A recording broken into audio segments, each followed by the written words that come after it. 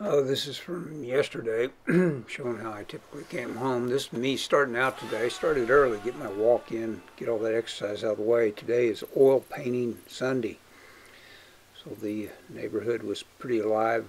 I come back, I'm wearing shirt sleeves. That's how much of a January 26th or 27th we had.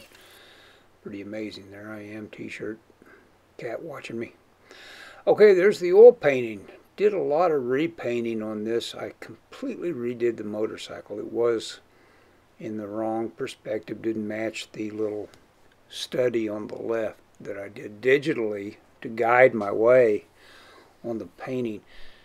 And now I'm looking at it and I can tell just by looking at it, what's with that torso?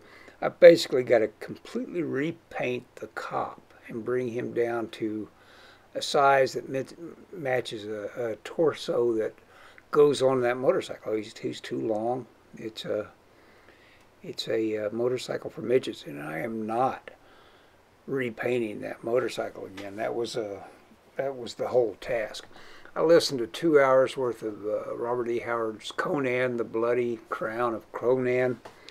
The first one being anyway, it was a great experience, except from you know running my head up against my limitations with oil.